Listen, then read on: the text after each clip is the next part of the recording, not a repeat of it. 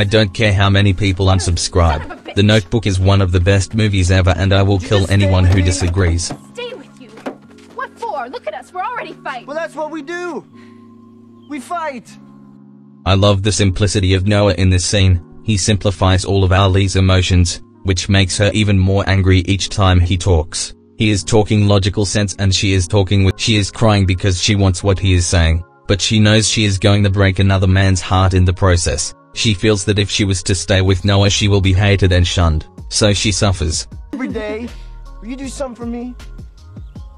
Please, just picture your life for me.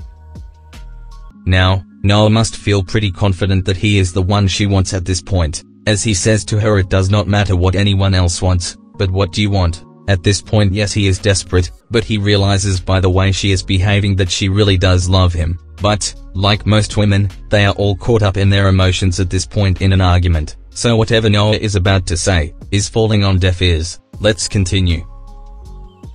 What do you want? It's not that simple. What do you want? Damn it, what do you want? I have to go.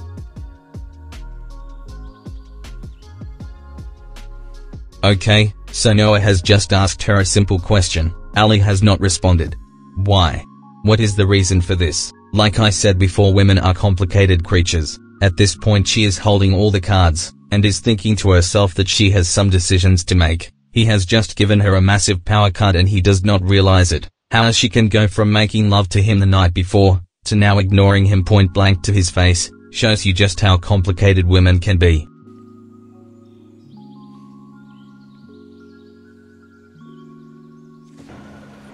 Noah at this point is angry and frustrated. She is leaving purely out of guilt for what she has done to the other man. She is repulsed by Noah, but the reality of it is that she is massively repulsed by herself. Noah is a reminder of what she has just done behind her partner's back. Driving away is breaking her heart, but women can only concentrate on one thing at a time, so I assume she is thinking mostly about driving home safely.